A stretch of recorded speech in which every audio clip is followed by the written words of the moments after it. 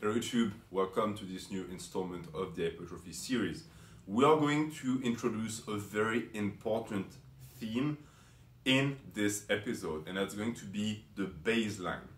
This is a term that I use and I've heard other people use. I don't know if it fits the exact description of what modern programming is going to be referring when it comes to that certain notion, but basically what I mean when I talk about the baseline is your ability to produce intensity and go through the motion and exert yourself.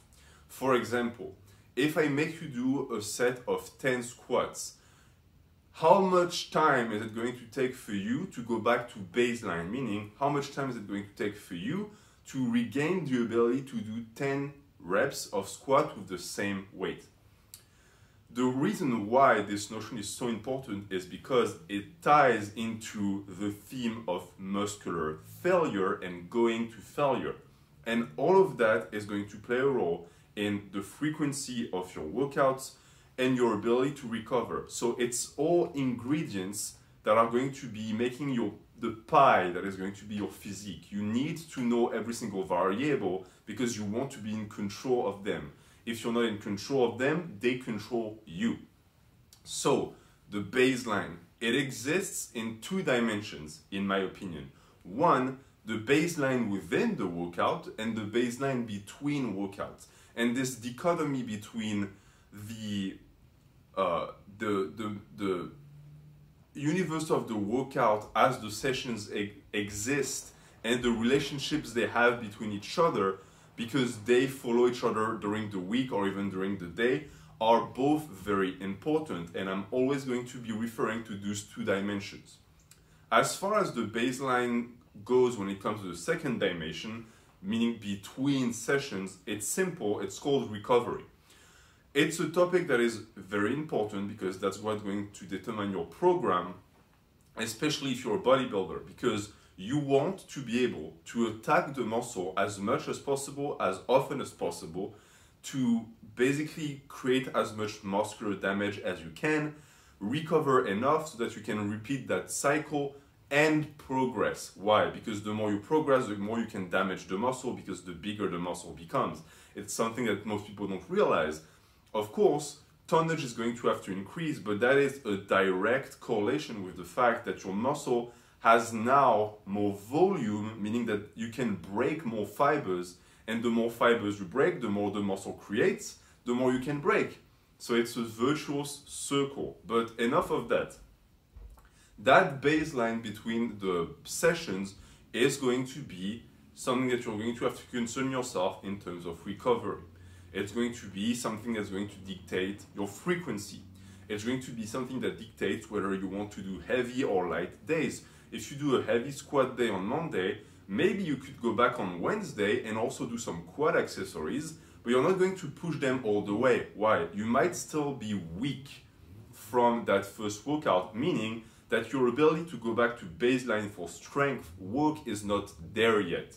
But maybe you met the baseline for quad recovery, meaning your quads are almost fully recovered, so you could go back and still work them. That is going to be what I would call the macro environment of the workout. And it's not, in my opinion, the most interesting portion of it. What we're going to concern ourselves today is going to be the micro portion of this notion. We are going to be talking about the relationships between sessions when we discuss recovery and frequency in this series. But for now, let's focus on that because I think it's the most important variable to control to be able to push tonnage and progression. Why? Because it's going to dictate what hard sets and what beneficial sets for muscular fatigue and overall hypertrophy is going to be. I'm going to try and get that light on, only moving my arm. I left. Oh, still, no. 3 times, 4 times. Okay, I think it's not working anymore. Never mind. All right. So, as far as baseline within the workout, what do you have to pay attention to? The more taxing the lift or the set you're doing is, the longer it's going to take you to go back to baseline. Certain sets might take you days to go back to baseline. For example, if you go and you do a 1 rep max of the deadlift, your ability to go back to baseline on that lift is not going to be there for the rest of the session. Because if it was a true 100% lift, you're not going to be able to redo that lift during the session no matter how long you rest. Once you understand that notion, you can apply it to everything else. Why? This also means that because this 1 rep max was so taxing on the muscular system that you can't do it again, there also exists on the other end of the spectrum lifts that are so easy that are not even going to really register in terms of muscular fatigue, meaning you're going to be able to repeat them forever. This is why push-ups, for someone who's relatively advanced, are not super interesting when it comes to building big muscles. Why? You will be able to go back to baseline like this. If you're an advanced bencher and you're not super heavy or super fat, and I make you do a set of 40 push-ups, you'll be able to repeat that feat how many times as you want. You're going to be able to do 39, 38, 37, and at the end of the day, you're going to accumulate a lot of tonnage. But because that lift in itself doesn't have the ability to bring you to muscular failure in lower rep ranges, therefore, its ability to, it fails to challenge your ability to go back to baseline. And that's what we don't want. We want lifts that are going to make it so that we cannot go back to baseline, because it means that we're digging into the muscular fibers to the point where they need a break, and because they need a break, they're going to recover and become bigger. So this is when rep ranges and sets come into play, and this is where all of those talks about volume and intensity and quality tonnage also come into play. Sets that are going to dig into your muscular endurance and that are going to challenge your ability to go back to baseline are quality sets, what people would call hard sets, that are going to be defined in another episode. This is why you need to focus on.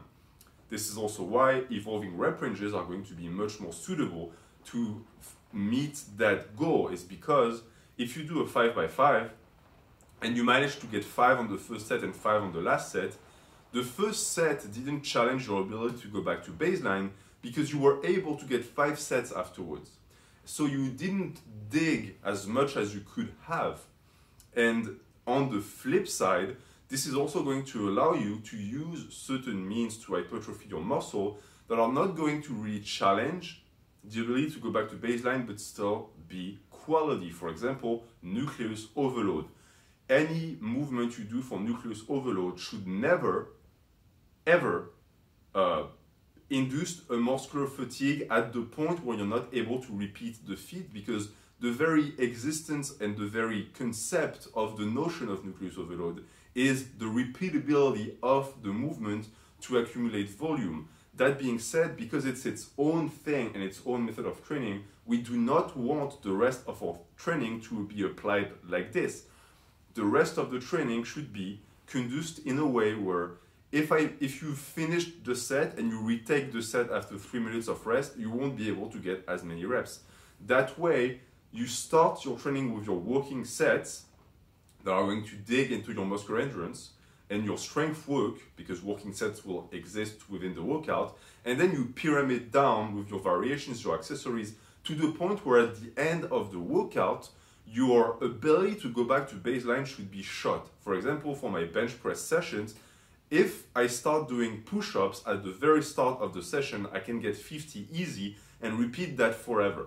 If I do the push-ups at the end of the workout, I'm going to maybe get 30, but after the 30, I won't be able to get 30, I'll get maybe 25 and then 20.